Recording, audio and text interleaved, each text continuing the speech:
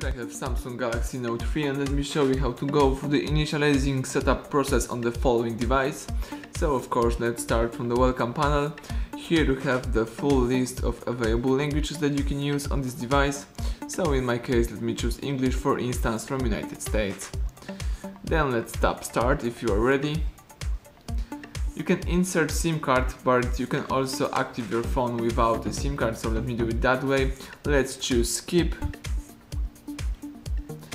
And here you have the full list of available Wi-Fi that you can use on this device. It's not necessary, you can activate your device without any Wi-Fi by choosing next right here. But it's always good to have an internet connection, so let me connect to my Wi-Fi. Let's choose connect. Tap next if the device is connected. Here you have some important information about diagnostics and data.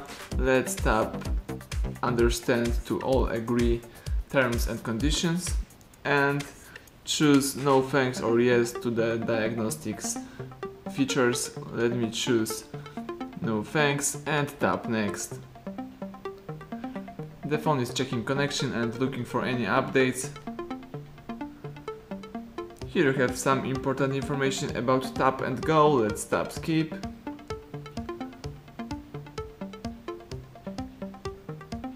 And now you can add a Google account to your device. It's also not necessary, you can bypass this step by choosing skip in that corner. But adding a Google account enables some interesting features, so let me do it. You can create a new Google account by using that link, or you can just use your old Google account by using your email or phone. So let me input my email.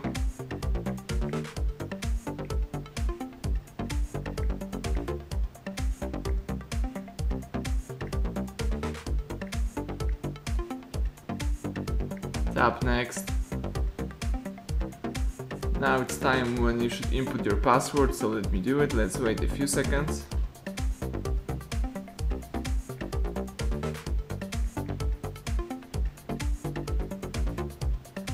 Excellent, let's choose next.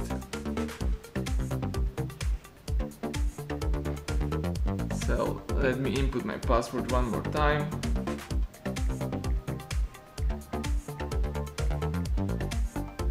Choose next one more time, and if everything is correct you should see the following screen.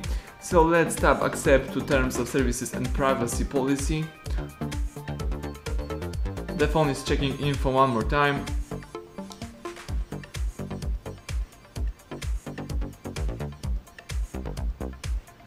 And now the device is asking you to set up payment information. You don't have to do it, you can choose remind me later right here, so let me do it.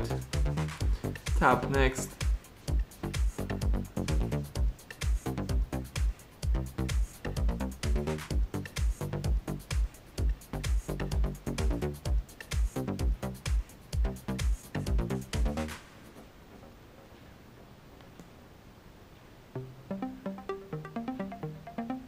Here you have date and time settings. If everything is alright, let's choose next.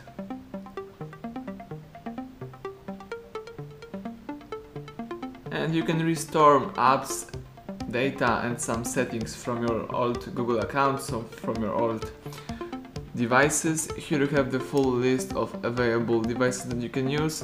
So you can use your device or you can choose set up your phone as a new, so let me do it that way. Let's have a fresh start, tap done and choose next. Here you have some settings of Google services. You can enable or disable backup your phone's apps, app data, settings and Wi-Fi password.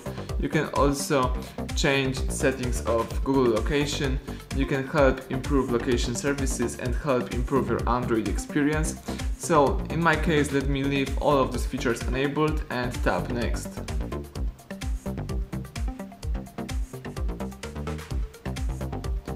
This is the information about Samsung account. You can sign in into your account. You can create a new Google account even with using a Google account, or you can just skip this screen by tapping this button right here. So let me do it. Choose skip.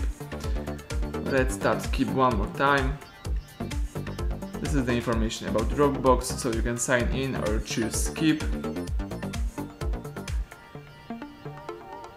This is the device name. You can leave it as it was in the default settings, so let me do it and tap finish.